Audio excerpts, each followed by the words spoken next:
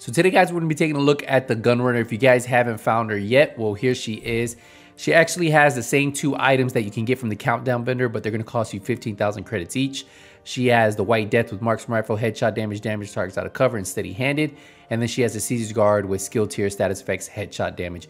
Remember, you can get the same 2 items from the Countdown vendor, but they have them here too, but they cost credits instead. Now, she has the Shield Splinter. If you guys don't have one of these, you guys need to do all the hunters in DC. And then you have Assault Rifle damage, health damage, magazine size, and Perfect Optimist.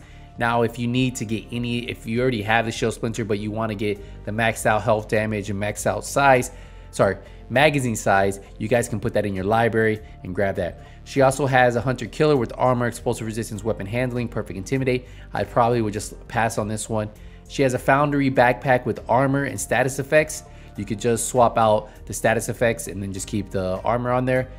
They have ongoing directive chest piece with weapon damage, headshot damage. Remember, this is actually changing in title update 16, so it might be a build that you want to start collecting the pieces. Once you start getting a couple of these, just have them in your stats for when they do redo this one.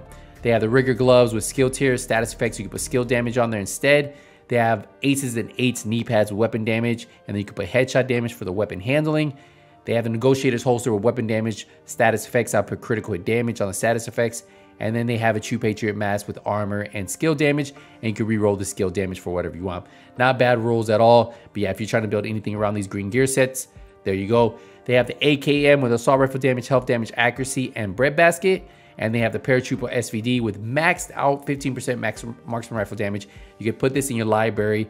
Also, if you donate 20 of these AKM and then 20 of the Paratroopers, you can get these fully proficient just by doing that. They have the Wyvernware backpack with skill tier, armor reach, and health concussion. I'll pass on it. And then golden gear knee pads with armor, headshot damage, and weapon handling. For the mods, 8.7% deterrent resistance. And then you have the max target on the fly.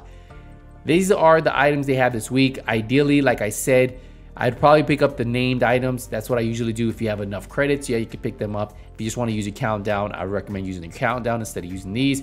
The Shield Splinter and the golden gear Hunter Killer. Leave the Hunter Killer if you want this one for the 2 rolls. You could do that. And then the green pieces are pretty solid.